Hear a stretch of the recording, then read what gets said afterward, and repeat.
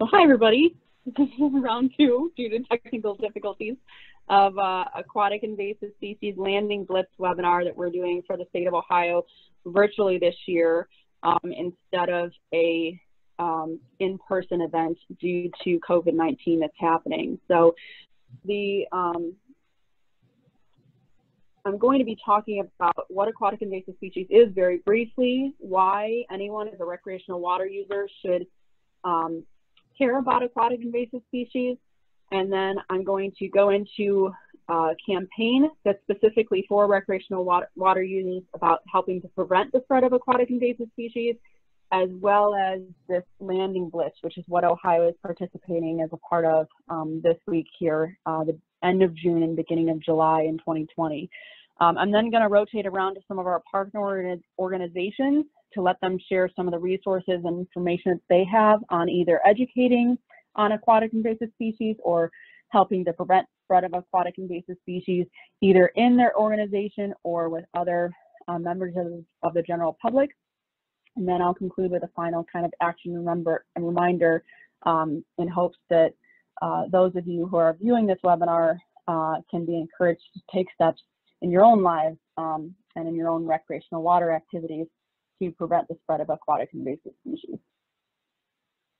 So why should we care? Aquatic invasive species simply are that. They're an invasive species. They're a non-native species that causes harm to native species that belong in a specific area. And the aquatic term refers to the fact that they are found in water bodies or in aquatic environments.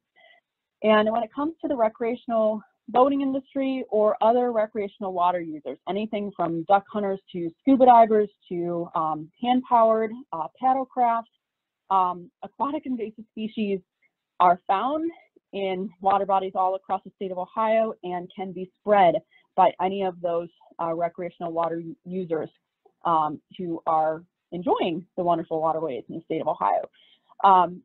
However, these invasive species can significantly impact your recreational activities, either directly or indirectly. As far as directly, they can impact, in some states, there are significant decontamination and inspection programs that are required for vessels going to and from a body of water if they are traveling to a new body of water. It can be a direct impact on your vessel, whether you have power or hand-powered paddle craft. Impacts on engines, motors, on the bottom of vessels, impacts on marina infrastructure, impacts on other underwater infrastructure, and then even going to the impact of whether or not you can even use a water body recreationally. There have been documented examples of aquatic invasive species shutting down entire water bodies because the growth of those invasive species were so thick or so dense that you actually couldn't enjoy that recreationally by vessel due to that invasive species being there. So out of this and out of the fact that we've been trying to deal with and respond to aquatic invasive species in the Great Lakes and across the country for quite some time, there's a national campaign called Stop Aquatic Hitchhikers that it was put together with the core goal of developing a consistent message for preventing the spread of aquatic invasive species in the recreational water use industry.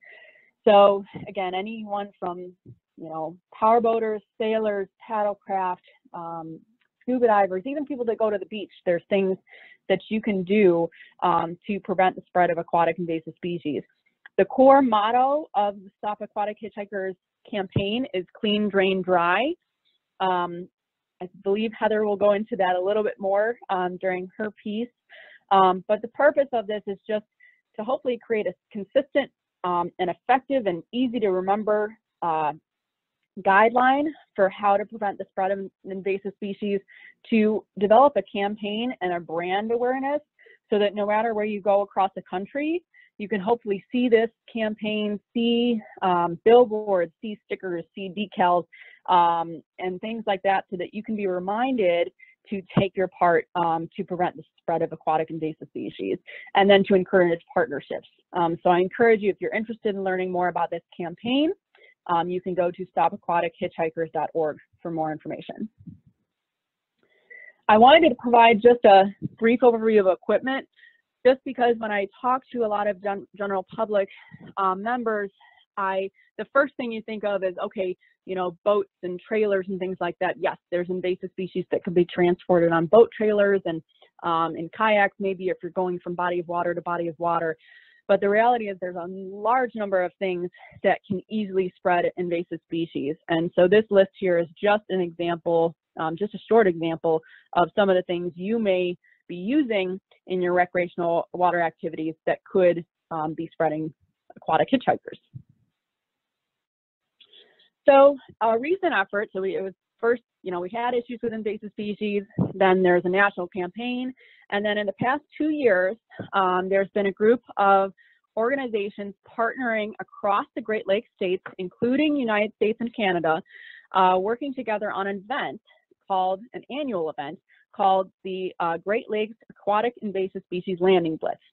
And the idea behind this event was a collaborative outreach campaign where groups volunteer along with partners and state agencies and organizations to deliver consistent messaging about preventing the spread of invasive species at areas where there are a high amount of recreational water use, and especially where there's areas where people are traveling from one body of water to another. This event occurs during a set time frame, and it's promoted locally and statewide. If you follow any news media on invasive species, you might have seen that if you see this recently, and this is July of 2020, there's a whole slew of press releases and social media content about the AIS Landing Blitz, as we're calling it, during the past couple of weeks. And that's because of all these states working together to promote awareness about this issue. So to learn more about this event and to become involved, if you happen to view this webinar after these dates of June 28th to July 10th, that's totally fine. This is going to be an annual event, and so we encourage you to learn more about the event, to sign up as a partner on the website, and to consider participating in the future when hopefully you may be able to get back to having in-person outreach events at some point. And on the website, there's not only a list of locations and local partners in each state and province across the Great Lakes region, but also there's some information on how to prevent the spread of aquatic invasive species, and then some good media information, including a really nice fact sheet that talks about, again, the impact of aquatic invasive species on recreational water uses and what's being done in the Great Lakes. So at this point, I'm going to switch over to some of our partners that are collaborating with us as part of this event in Ohio. And I'm going to offer them the opportunity just to share with a little bit with you on what they do and how they work to either help educate or prevent the spread of invasive species. So I think right now I'm going to start with Heather Sheets, if that's all right. Okay, can you see my screen okay? Yep, looks good. And I'm going to mute myself. Thanks, Heather. Okay, thanks. Hi, my name is Heather Sheets. I am with the Ohio Clean Marinas program. And just a background first of our program, we are a statewide program that encourages voluntary incentive-based participation from both our boaters and our marinas. Our team of 3 educates marinas and boaters on best management practices. We also provide compliance assistance, mostly with our marinas, and also training workshops for both boaters and marinas. We administer kind of an offshoot of our program called the Ohio Clean Boater Program, and we'll go more into that because it deals more with invasive species there. We help to protect 3,965 square miles of water and 312 miles of Lake Erie shoreline. And ultimately, we hope to improve water quality and wildlife habitat. I just wanted to mention this really, really quickly because this is the Great Lakes Aquatic Invasive species, Blitz, I just wanted to share that there are clean marina programs not only in Ohio, but in all of the Great Lakes states. And there is actually a great website for the Great Lakes Clean Marina Program, and they have lots of educational resources there. So just as a little plug for them. So for the Ohio Clean Marinas Boater Program, like our Marina program, it is a voluntary stewardship program, and basically our boaters pledge to help keep the coastal and inland waterway resources clean. They follow environmental best management practices, which, as you'll see in a couple seconds, involves stopping the spread of aquatic invasive species. And as a team, the Clean Marinas team, we conduct outreach at recreational boating events and also provide training to not only our boaters, whether it's at a marina or an event, but also we've expanded our program a little to educate other educators in the field so that we can kind of expand the message. So I kind of did a good, best, and better that we sort of promote. So for our marina managers, good is providing signage, showing boaters and reminding them at ramps how to rinse, drain, and dry. Better would be providing training workshops either with us or they show our videos to their boaters about aquatic invasive species. And then the ultimate best would be providing training, and then also even better if they can provide a wash pad or power washing services to their boaters. So for boaters, the good is inspecting their boat trailers and all equipment, removing any vegetation, debris, or animals, draining the water from everywhere on their boat, their motor, bilge, wells, and then planning and recording their efforts. Better would be to inspect, remove, and drain everything that they've taken with them on their trip. Cold rinse boats, trailers, and equipment with just a simple garden hose or anything you have. And disinfect with a mild bleach or salt solution on all equipment. Again, further for boaters, best would be to inspect, remove, drain, and decontaminate. And that decontamination would be with high pressure rinse with a pressure washer or basically that's made to use on boats and trailers. And then we went a step further and said exceptional would be to inspect, remove, drain, and decontaminate, but this time with a hot pressure rinse, 140 degrees Fahrenheit for boats and trailers. And then I just wanted to end with, we have several resources there. So further information on our Clean Marina and Boater Program, the Ohio AIS Field Guide, Aquatic Invasive Species in the Great Lakes Fact Sheet, AIS Best Practices for Boaters. We have a series of YouTube videos, not only on AIS, but other best management practices that we like our boaters to use. And then Clean Boats, Clean Tournaments YouTube video for basically information on how to use a power wash for those boats. And that's all. There's some information about the Clean Marinas program there at the beginning or at the end if you want to get more information. Thanks, Heather. So just a real quick briefing on Ohio Sea Grant. So who are we? We're actually a partnership between the National Oceanic and Atmospheric Administration and OSU, so Ohio State University Extension. We're one of 34 programs, so every state in the country that has a coastline has a Sea Grant program. And we really focus on outreach or extension work and education and research. So what we're going to go over mostly here today is the extension and outreach portion of that, and specific to aquatic invasive species. So you can see myself and Sarah as some of our extension agents here, but there are more of us. So we're all across the coast, and we're all happy to answer your questions. Anything regarding not only invasive species, but any Lake Erie questions you have. So just a plug for Ohio Sea Grant Extension.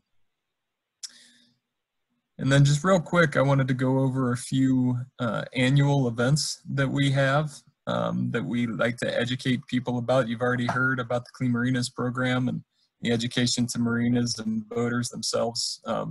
We have a pretty good relationship with the charter captains, and so we do an annual charter captains conference that really has a lot of different topics, but aquatic invasive species are always on display, literally, and talked about, and so that our captains can be advocates against the spread of invasives.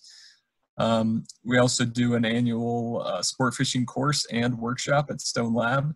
And as you've heard from Sarah, that anglers can be a vector in the spread of invasive species. So every time we're getting people involved in fishing, we want to make sure that they know the risks and how to stop the spread. So those are good avenues for that. You also see a picture there in the middle of the Aquatic Visitor Center. That's a Division of Wildlife building that Ohio Sea Grant runs as an outreach center, and they see thousands of people on a normal summer. So a lot of invasive species stuff there as well. We also will see folks at boat shows and fairs. One specific camp that we go to is 4-H camp, and so that's on Kelly's Island. And kids get a crash course in everything Lake Erie.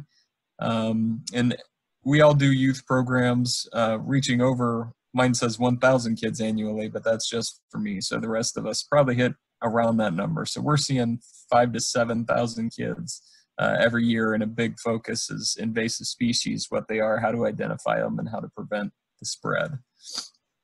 Other than youth, we also work with professionals as well. So you'll hear from some Division of Wildlife folks, and some of them that you will hear from have taken part in our HACCP training. I probably should have spelled that acronym out for you. That stands for Hazard Analysis and Critical Control Points. And so what that is kind of a lesson plan for our teacher friends out there listening, that you break down your activity, in this case, a natural resource management activity, into steps, and you find out where you may be most likely to spread invasive species, and then really make sure that you're taking every precaution so that that does not happen. And a lot of that is clean, drain, dry, similar to recreational advice, but we also have some other more harsh chemicals we can use, or salts and bleach and things like that to clean gear if it's needed, depending on how that HACCP plan turns out. And speaking with teachers, we also do teacher workshops as well, and have some products like we call it an attack pack. Unfortunately, I don't have a picture of that here, but it has some specimens preserved of invasive species and lesson plans. And so they can go back to their classrooms and reach all of their kids in their classrooms as well with invasive species education. And then for some publications, so you've actually seen the last slide, but Heather's had a couple of these on it, so thank you, Heather.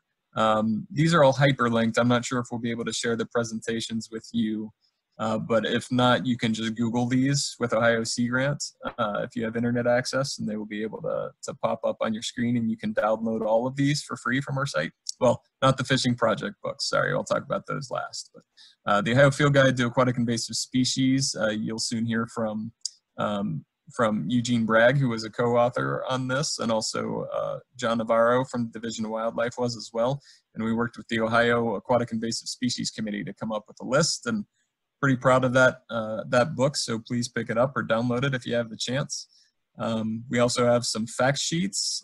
Be a Responsible Grass Carp Owner came out last year, so if you are a pond owner, grass carp, triploid grass carp are a useful tool, but we still shouldn't be letting them get out into our natural waterways. So that's a good fact sheet related to that. There's a general one on aquatic invasive species in the Great Lakes, and then a new article just came out, again, really focused on getting people involved in angling, but there's also blurbs in there about not dumping your bait and helping to stop aquatic invasive species. And then the last thing I'll put down there, similarly, are 4-H fishing project books. Again, they are designed to get kids fishing, but they're actually available for sale on Ohio State's 4-H website. I believe they're somewhere around $7 each. So anybody can go on that website and purchase them. There's a lot of great information in there, and a lot of the activities or the other resources are focused on invasive species and how anglers can help prevent the spread of those. So I'm sure there's some I'm leaving out. Sarah or anybody else on this call, if you would like to fill in, that's great. But I thought those were the ones that we could highlight. And please get in touch with me if you have any questions on any of those.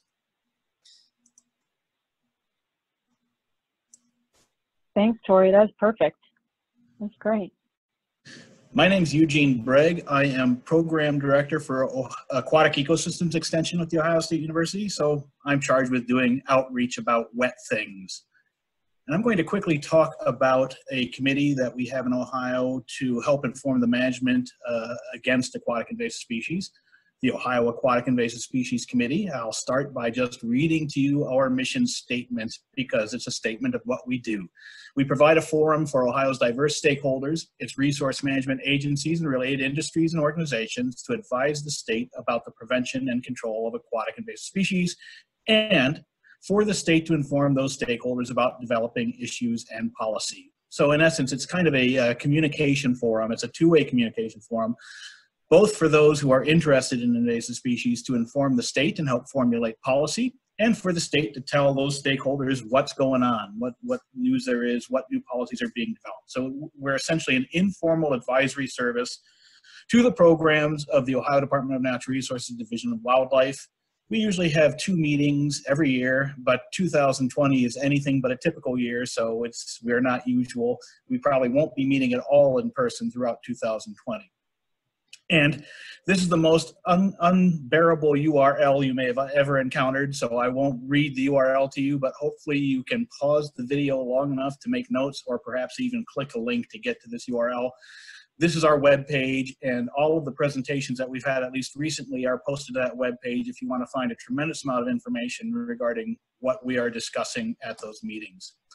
And our membership is deliberately diverse. I will not read the details of this list because very little would make my monotonous baritone more monotonous than reading a list, but I will at least tell you the general makeup of our group. We are represented by state and federal agencies, as well as quasi-governmental entities with relevant operations within the state of Ohio. Park districts and zoos, so municipalities have representation, city governments and county governments. Non-government organizations. And we have a fair number of industry representatives and consultants, things like fish farmers, the shipping industry, the charter fishing industry, all have representation on our committee.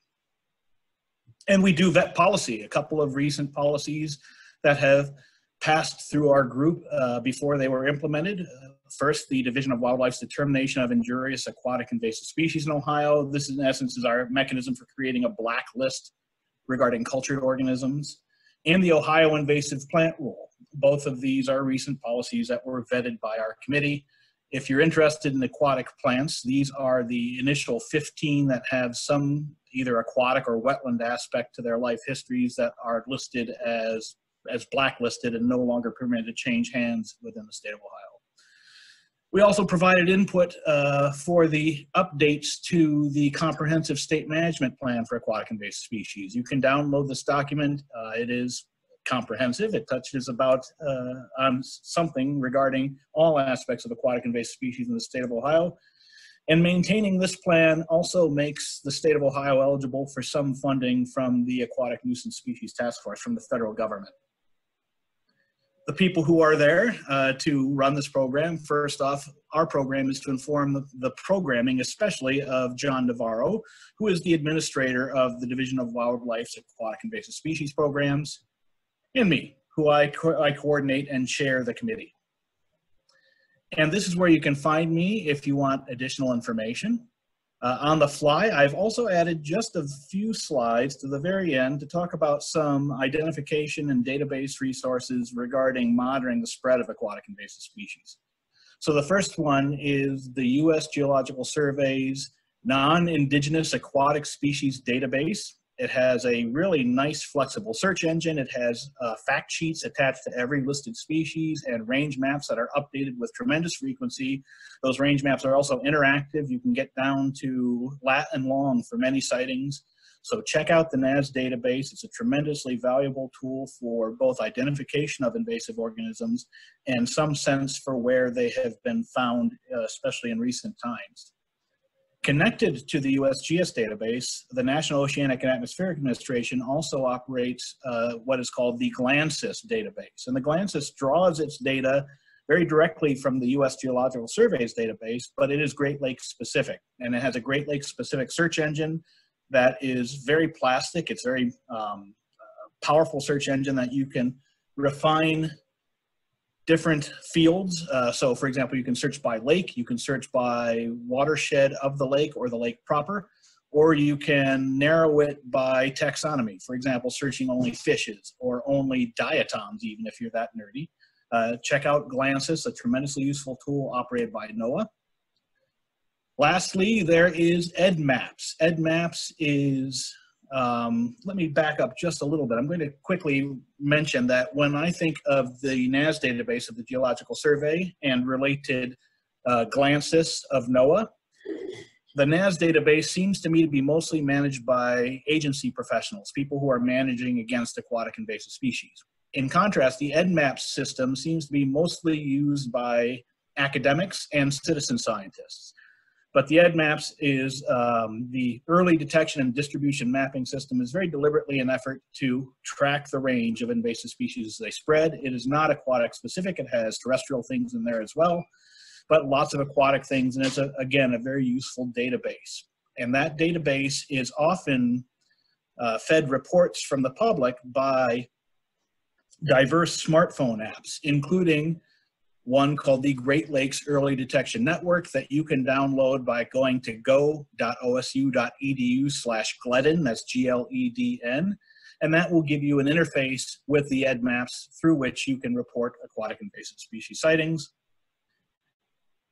Tori's already mentioned this, but it's a handy little book, so I'll mention it too. Check out the Ohio Field Guide to Aquatic Invasive Species that was edited by Tori, John Navarro, and I. And that's all I have to say. Our next partner that we're going to hear from is Mark Warman from Cleveland Metro Parks. Mark, take it away. Thanks, Sarah. My name is Mark Warman. I am the Aquatic Invasive Species Project Coordinator at Cleveland Metro Parks. And this position really came about because Cleveland Metro Parks discovered an aquatic invasive plant in our park district, hydrilla. And we knew enough about the plant from other states to know that we did not want it spreading in our region, and especially not to Lake Erie, where it could interrupt boating, paddle sports. It may restrict fishing in some places. And we wrote a grant and were funded by the Great Lakes Restoration Initiative to do early detection and rapid response to hydrilla in Ohio's Lake Erie Basin. And that project has grown since 2018. It is now funded by Ohio Department of Natural Resources and U.S. Fish and Wildlife Services, again, through Great Lakes Restoration. And we're concerned with more than just hydrilla. So aquatic invasive plants, early detection and rapid response, again, in anything that drains into Lake Erie in Ohio. So I'm pretty plant-centric. And maybe half of my time or so is spent on early detection. We work with public and private landowners. If you've got a permanent water body that drains into Lake Erie eventually, I'd like to know what plants are growing there. The earlier we're able to map the distribution and abundance of some of these nuisance weedy plants, the better we will be able to stop them from spreading and maybe spare some headaches for our region in the long run. A big part of that work is prevention. So Cleveland Metro Parks is very happy to support the Great Lakes Landing Blitz because if we can stop people from maybe purchasing or transporting these plants around, it will really reduce management costs in the long term. And we serve kind of as a coordinating agency for the Great Lakes, Ohio's Great Lakes region. we connect other partners to resources, research, management practices. If you have a plant like European frogbit, which is the background of this slide. So I'll move on to some other aquatic invasive plants of concern. This is not an exhaustive list. I think there were 67 species of plants and algae that were identified as invasive or potentially invasive in the Great Lakes region. So this is just a small sampling, but these are some of the worst. So if these are familiar to you or you've identified these in your own water body in Ohio, in the Lake Erie Basin, please let us know, or just in Ohio in general. You're free to contact me anytime. We do a lot of unknown aquatic plant identification. So I like getting pictures of unknown plants, especially if they're native. And there are other agencies that will collect and display this information too. So I listed a few of those. The Great Lakes Early Detection Network is a good smartphone app. It's connected to other databases in the Great Lakes region. We've had a lot of success in Cleveland Metro Parks at using iNaturalist, which you can put on your phone or access it from the computer.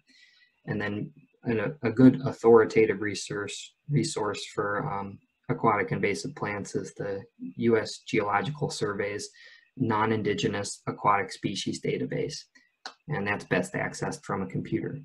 So just in summary, if you are a public or private landowner in Ohio's Lake Erie Basin and you've got permanent water and you haven't checked for invasive plants, Cleveland Metro Parks can help with that. And if we find invasive aquatic plants, we can help with management options, aligning funding, help with staff resources, and just help identifying what's growing in your water body.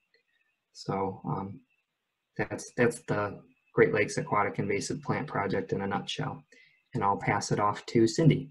My name's Cindy Koss, and I work with ODNR, Ohio Department of Natural Resources, Parks and Watercraft, and I am the boating education coordinator for the state of Ohio.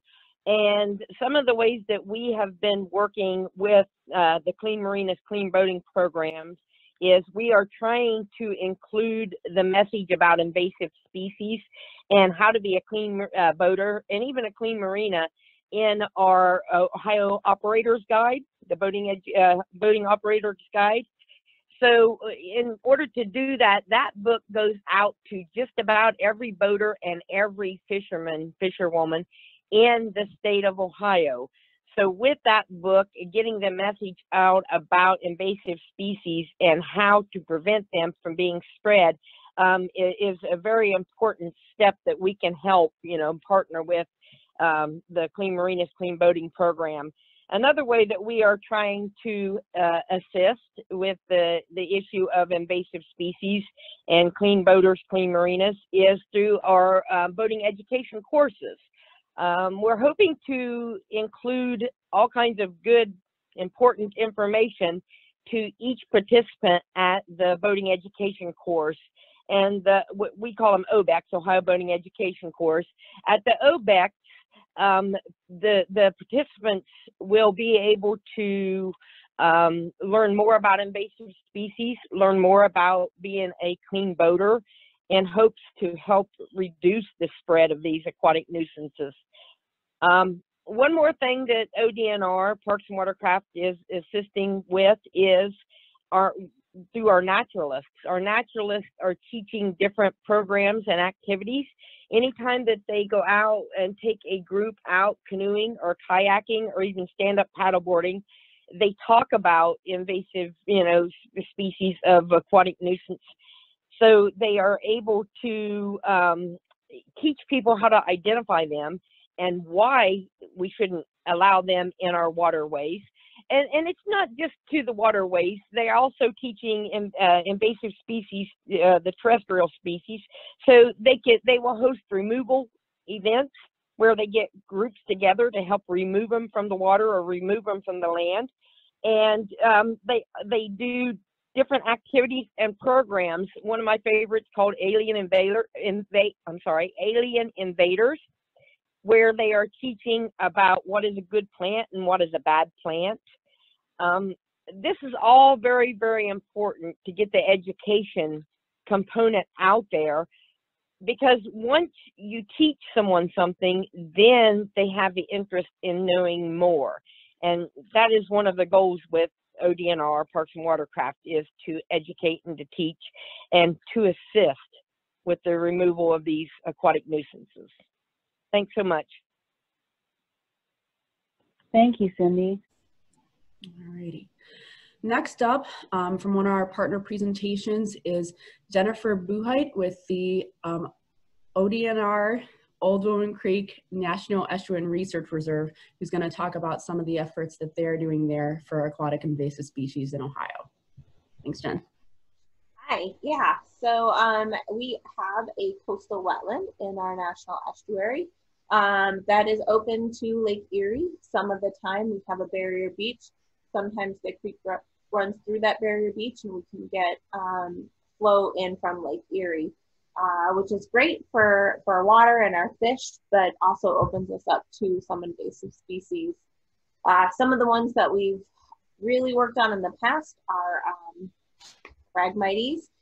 Rising water levels have helped us combat that one, as well as some herbicide application. But in 2017, we found European frogbit for the first time in Old Woman Creek. We weren't super familiar with it. Our watershed coordinator from our soil and water district helped us identify it and came up with an action plan for combating it. It is tricky to deal with chemically, so with herbicide application. So we have found that mechanical removal is the best way to do it. So that's basically humans in the estuary, in the wetlands, pulling it out. So I have some pictures here to kind of get an idea of what it is. So that it's about in between $1.25 and $1.50 size, little floating aquatic plant that is a couple rosettes right there. So they come in these little groupings. Eventually, if left unbothered, it forms dense mats across the surface of the water that can be up to 1 meter thick. In fact, in 2017, by September, we did a removal and we could roll it like a carpet and drag it out. So it does get quite thick and dense, and thus it blocks resources for the other either plants or animals that live there. So it blocks sunlight from going through. It can block oxygen exchange, and because it doesn't belong in Ohio, our Ohio animals don't eat it. So if we don't remove it, it basically goes unbothered. So for the past couple of years, we've been training volunteers to one, identify it and then remove it for us. We usually have a couple group pulls. So we'll meet up, we'll go out in our canoes or our kayaks together and spend a morning removing it. But we also have volunteers that will go out on their own if they have their own boats or borrow a boat from us various times throughout the week and then collect it. There it is, there's up close, and we provide buckets. We also provide these little expandable rakes so that it extends your reach from the boat. And volunteers have access to all of that equipment. We give them one of those little clickers so that they can count the number of rosettes. And then they're composted in a pile away from the water's edge so that, nothing can get back into the water. And here's one of our very dutiful volunteers showing all of her gear. She's got a clicker around her neck, a couple buckets, and a boat full of frogbit. And this was from the beginning of July. Over the past couple years, we've noticed less and less of those big mats developing by late fall. So we feel that this mechanical removal through our volunteer work has worked pretty effectively for us. In other wetlands along coastal Lake Erie, in McGee Marsh and Howard's Marsh, they haven't controlled for it, and it's gotten they have some areas where they have total coverage of frog bit. So it is important to remove it, to keep kind of our natural areas as natural and native as possible. This year, we've removed 10,000 rosettes of frog bit. And, you know, this is kind of a slow year for us because obviously we couldn't have the big numbers and group polls that we normally have. We had to keep it 10 people or under. And then we haven't had as many volunteers, you know, willing to go out on their own, understandably, due to the virus conditions. But we have had people put in over 100 hours. I think we're up to 110 hours of volunteering. And that's basically just from the end of May through just the first weekend in July. All those hours were put in and all those rosettes were collected. So it's been a pretty successful program. We always do a bit of a training for the volunteers in the beginning. And then we do some group polls and then we have them go out on their own. This year we also have a survey tool. It's called Survey 123 through ArcGIS, and you can pull it up on your smartphone and it'll ask you what time of day, how long you were out there, how many rosettes you collected, and then you can pinpoint your location in the estuary so we can kind of map out the estuary, break it into zones, and then see which zones are heaviest with the frog bit, and then we can send people to those areas the next time. So that's been our summer of frog bit removal. And last but not least, we have Kurt Wagner with the ODNR Division of Wildlife. And so he's going to summarize some of the efforts that they're doing, I believe, out in the field for invasive species across Ohio. So Kurt, thanks. Yeah, thanks, Sarah. Yeah, so my name is Kurt Wagner. I'm with the ODNR Division of Wildlife, Fish Management Supervisor for Northeast Ohio, District 3. I'm just going to talk a little bit today about the steps that we take internally when we're doing our fish survey work and other on-the-water work to stop the spread of aquatic invasive species. You know, unlike anglers or recreational boaters who probably most often, you know, routinely visit 1 or 2 lakes regularly, we could be hopping across 2, 3, 4, 5 lakes in 1 week with the same boat and the same equipment. And so it's very important to us to do whatever steps we can to not move aquatic invasive species from one reservoir or lake to another. So specifically, we have drawn up some documents to address that, to provide some protocol. Let me try to share my screen. Yeah, there we go. Statewide, we operate for the inland fisheries management, so that's their inland lakes and reservoirs outside of Lake Erie. We operate under what we call the Inland Management System, IMS. I'll probably slip into acronym language and call it the IMS here. And this IMS guides when we sample, for what species, with what gear, across the whole state. So all 5 inland management districts within the Division of Wildlife all follow this protocol year after year for our fish sampling. And in this document, I mean, this document outlines what gear we use and has, you know, our entire process. But we do have down here towards the top, page 15, it was very important for us to specify how we're going to manage our procedures for aquatic nuisance species and even disease, things like VHS virus and other fish viruses. Essentially, I mean, I'm not going to read this all to the audience, but essentially what we do is we disinfect all of our equipment. So that's boats and our sampling gear. And for our boats, essentially we are visually cleaning off any debris. So aquatic vegetation, you know, mud, anything on the outside of the boat and trailer when we pull it up after coming off the ramp. We do this right at the ramp after our survey. It could be 2 a.m. and we're getting off from a night survey, but we're still going to do this. So we pick everything off the boat and trailer. We then use a disinfectant, and I'll scroll down here. We either use just chlorine bleach solution or Vicron. Either one is fine. We generally use the bleach in our district. We bring our own water with us, so we're not going to use lake water. We're going to use fresh tap water from our office. And we have it pre-mixed. We use the pump sprayers, and we'll have one person spraying the outside of the boat hull and the trailer, another person spraying the inside surfaces that have gotten wet, which oftentimes are our whole boat, but certainly the floor, the bilge area, our live well where we keep fish when we're working up fish for survey work. We even spray down our own PPE equipment, our boots and our rain gear.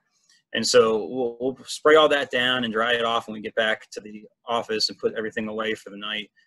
That way things are disinfected for the next day.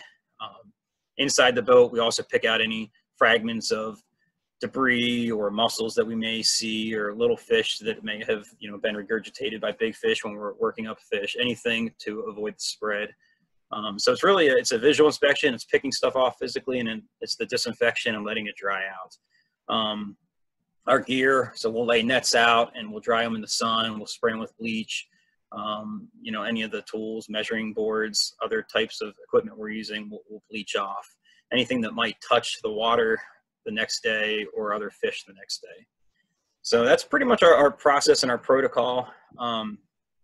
You don't really know if it's making a difference. And I, as an angler myself, I understand you get off the lake, you're tired, you want to get home, you have other things to do.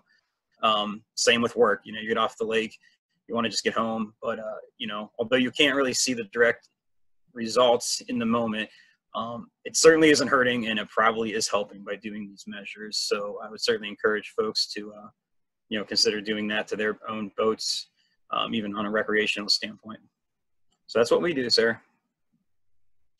Next, we have Paul Pachalski with the Lake Erie Charter Boat Association. So Paul, I'll let you speak.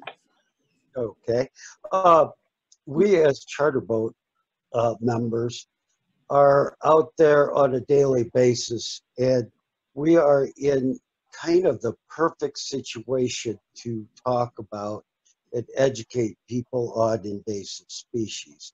As we go out, we might catch a goby when we're bass fishing, or a white perch when we're walleye fishing. Reel up lines that are coated with methotrapy or spiny water fleas. And I think most people take that opportunity to talk about how our watershed or our system is changing, and not always for the better, whether it be the gobies and the zebra mussels and how that has changed, or the spiny water flea with how it's changing the diets of the yellow perch and making them more difficult to catch. The white perch, the Asian carp that are coming in. I think it's probably one of the best learning opportunities and teaching opportunities for people, because it's actually hands-on, and they find out that once one of these invasive species enters our water, whether it be animal, vegetable, or mineral, it doesn't leave. I mean, all of these that have come into our ecosystem, if they find it good enough to live, they find it good enough to reproduce and proliferate. And even, we do have people that run water tours that take people on different aquatic adventures, just sightseeing, and we always point out the different invasive species that are along the shoreline and how it changes things and what they don't offer that our native plants do. And I think it's one of the best outreaches that you could have, because we do have a captive audience for 6-8 hours, and you actually listen to the captain because you don't have much else to do. But that's all I have to say. Paul, thanks. That's great, and we appreciate that, because you guys, a lot of us on this webinar, this is part of our jobs, right? And so our job is to educate and to help folks prevent the spread of invasive species. But you and your organization, your main job is taking people, recreational fishing, and you're doing this, like you said, because you care about the fishery, you want to be around, and you're doing it voluntarily. So thank you, and you guys are a good example of one such organization, or even just a group of individuals that can make a difference just by helping to educate others. So awesome. Well, with that, I'm going to close out for now, and stop our recording. What I want to do is step back here for just 1 second and remind folks, if you do want to get involved, I will share the resources from all of our partners on the efforts that they have done and continue to do. But again, this annual landing blitz is just really a reminder and a focused time period during the year where we truly try and promote preventing the spread of invasive species and things that people can do to help. And so we hope you consider joining us next year and in the future. We hope some of the information we've shared with you today is helpful, and that it makes you maybe stop and think a little bit more before leaving a body of water about ways that you can help.